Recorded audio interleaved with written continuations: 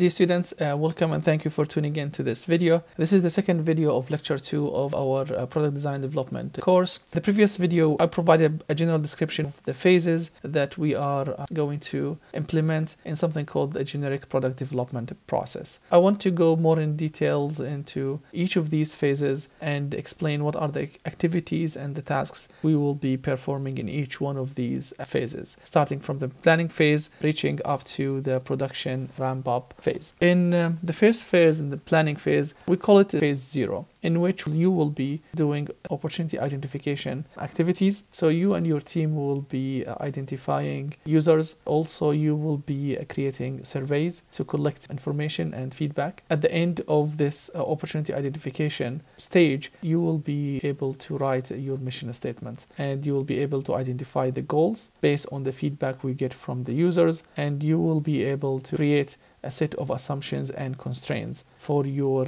product based on your mission statement and the feedback that we are getting from the users. It's a very important phase, going to take some time. It's really exciting how you get information from users to create your mission statements, identify goals, and then create a list of assumptions and constraints. The following phase is going to be the concept development, and this is actually the crown jewel of the product design development process. And in this phase, we will be able to look at the needs based on the surveys and the feedback we collected from the users. We will categorize these needs. We're going to score them and see which are the ones that we would like to focus on based on our experience and background and the feasibility that we can address these needs. We're going to create alternative concepts, and we're going to create probably 20 different concepts. So you will look at the alternatives. We as engineers, we're going to create as many concepts, as fundamentally different concepts as possible. I always say that anyone can do design and development, but if you have an engineer with you, or you are an engineer, you are equipped with a skill set that will allow you to create a lot of concepts. We will look at the form and the function of these are the things that will be different in our designs and concepts. We will start our feature specifications, and we will look at the competitors, and we will look a little bit on the economy of how much is going to cost us to buy the materials for the concepts that we're going to select. So in concept development, we are going to create a lot of concepts, and we will going to test them and rank them and select one of them to move forward to the next stage, where we're going to start looking in the system level design. We will look at the architecture of the product. We will decompose the product or the idea that we have into subcomponents.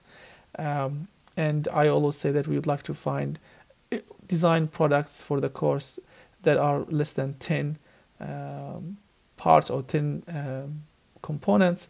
Ideally, it will be 5. We will create a preliminary design. We will assign responsibilities to different members of the team. We will assemble, we decompose the product into subcomponent, and then after we get into the design and the details, we will assemble our components again. We will draw geometric layout. There are specific layouts that people use. We're going to look at them, and then we will do the functional specifications, and we will look at the flow diagram of how are we going to move from the system level design to the following phases. After the system level design, it's a lot of specifications here, and we're going to talk about them more later when we reach this point. You need to identify something we call target specifications and ideal specifications, and we're going to talk about these in more details. And that's the detailed design phase. You're now going to identify your geometry. You will select the materials, and you will create a material list, and we're going to see what the prices, tolerances, unique and standard parts. We're going to look at the ideal values and what parts are we going to be buying, or which parts are we going to be building using 3D printers. We will put a process plan to manufacturing, we're going to have our documentations, drawing, and everything will be saved as a hard copy or on PC files. Specifications of parts. At this stage, we will be looking at the marginal and ideal specifications. We will select the materials based on the prices, as I mentioned before. We will do cost analysis, and we will talk about the robust performance of the design. So we need to address that at this stage. The following stage will be testing and refinement. So we're going to build, either we build a prototype or we have some drawings, infographics, and we need to go back to the users. So we will do construction, we need to evaluate, and the evaluation, we have different people who are going to be part of the evaluation process. As I mentioned, we can build our prototype at this stage. We should be able to be building our prototype at this stage. How it works, customer needs, we're going to give it to people to try it and give us feedback. Beta prototype, performance and reliability. We're not going to do this in the class, but we're going to focus more on the alpha prototype. A beta prototype is a prototype that is ready to be used by customers. We are going to focus more on the design and having something functional but not ready for end user experiences. Last stage will be production ramp up. So the product is made now, and we're going to train people how to use it. Production processes, someone is going to help us. As I mentioned, one of the member in the previous videos, one of the team members should be someone who is knowledgeable in manufacturing, in order to be able to allow us to look at the production processes and what do we need. We're going to identify who are our preferred customers. We will look at the ongoing production, launching, and post-launch project. We're going to go in our class. We're going to be focusing our work on creating an alpha prototype, but it will be really helpful and useful to have some documentation about the production ramp-up phase. So I hope that you have now an idea about the generic product development process.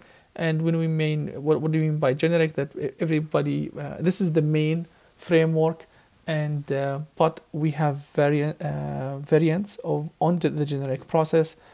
For example, you will have technology push development processes. You will have process intensive development.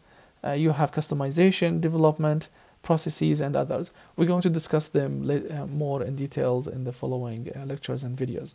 I will stop here. In the third video of this lecture, we're going to talk about the concept development, which is the front end process, and the reasons for well-defined and structured development process. Thank you for watching. Until the next video. Bye.